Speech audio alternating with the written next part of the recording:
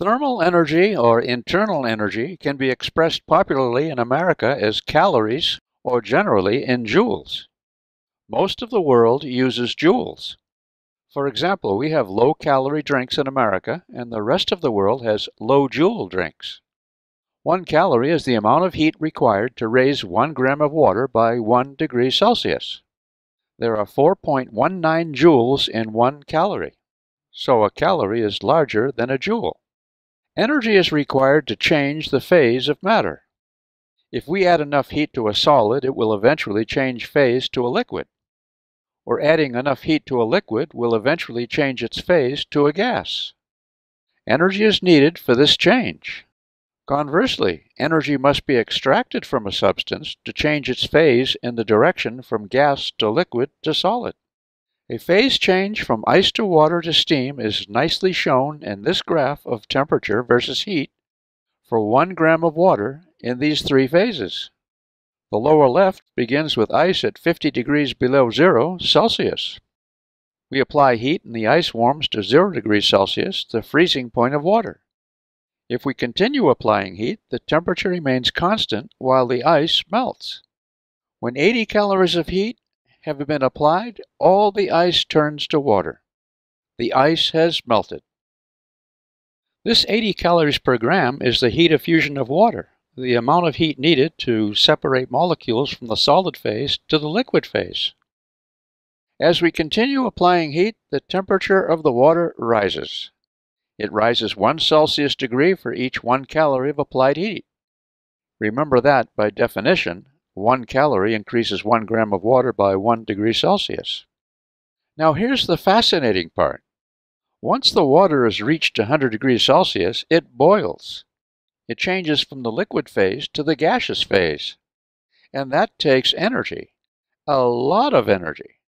A whopping 540 calories is required to change all the 100 degrees Celsius water to steam of the same temperature.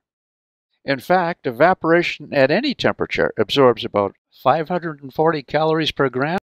That's much more heat than is required to change a gram of ice at absolute 0 to boiling water.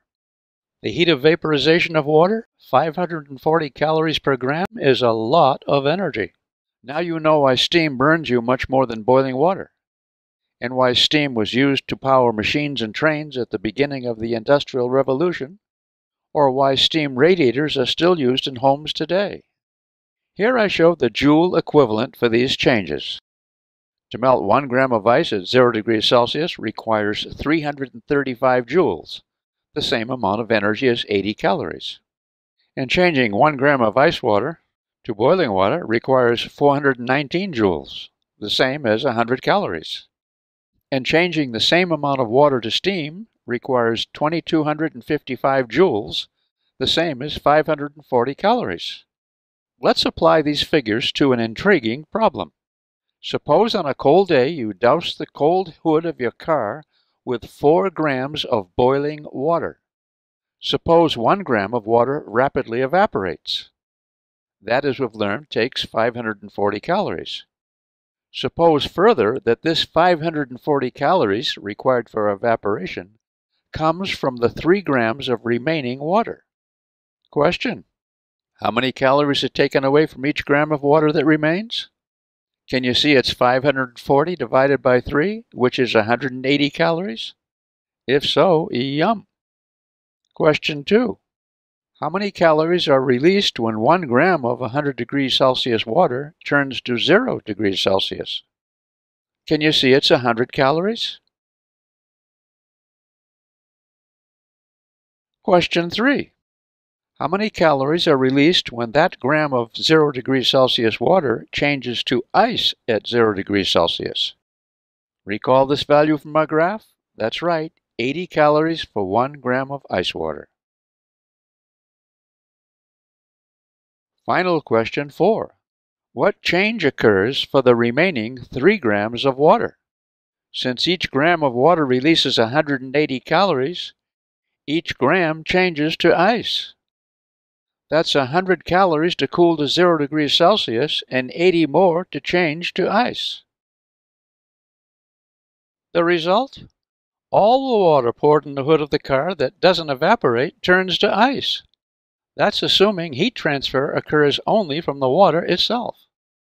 So we see the yum physics that occurs when hot water quickly turns to ice in a freezing cold environment. I want to leave you with a question. First, we know that 1 gram of 100-degree steam releases 540 calories of heat when it condenses to 100 degrees Celsius water, and 100 additional calories for the water to cool to 0 degrees Celsius.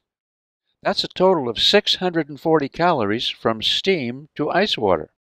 So here's my question.